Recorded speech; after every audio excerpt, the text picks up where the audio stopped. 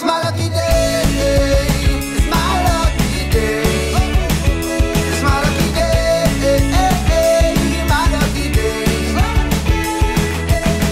Don't need a pot of gold, a rabbit's foot or to be told. It's my lucky day. It's my lucky day.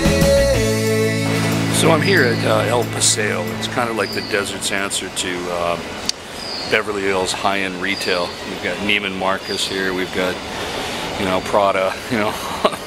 Saks Fifth Avenue. You know the idea.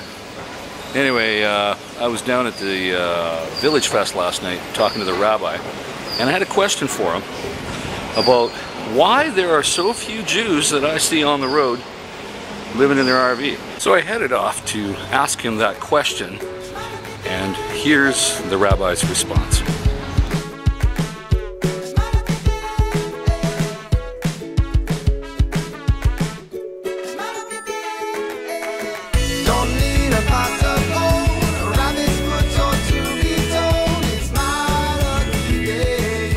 The question as to why you don't see more Jews traveling in recreational vehicles on the road is because we had enough with the camels, the donkeys, coming out of Egypt for 40 years wandering around after we made a wrong turn. So now that we've arrived in the Promised Land, we're doing well. That's kind of what I thought the answer was. Could you leave us with a blessing, Rabbi, for all the nomads that will see this? Yes, remember that every path that you take is about making this world a better place for the benefit of all mankind.